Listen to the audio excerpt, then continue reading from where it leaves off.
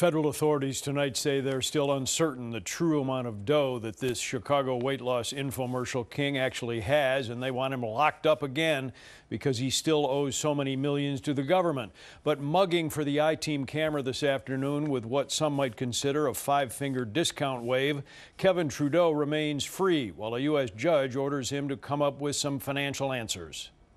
Over here, where are you going? Where are you going? The pitchman Kevin Trudeau yelled as his hired car seemed to veer away this afternoon outside the Dirksen Federal Courthouse. But Trudeau himself isn't going far after a federal judge ordered him to remain in the Chicago area, even though he wants to travel globally for business.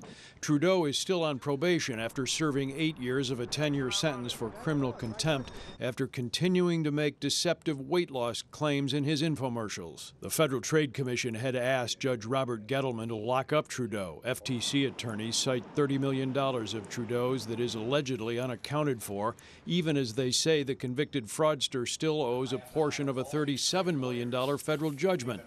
Trudeau claims he's all paid up. This woman, Trudeau's ex-wife, Natasha Babenko, has voluntarily turned over documents to the FTC from their Oak Brook mansion and from their home here in Zurich, Switzerland, that she claims provides new information about where Trudeau has assets overseas.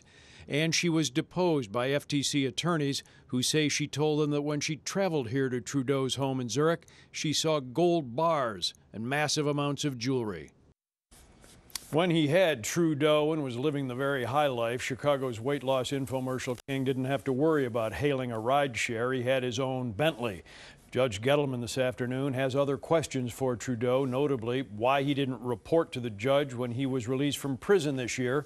Trudeau due back in court a week from Wednesday and has an FTC deposition December the 9th.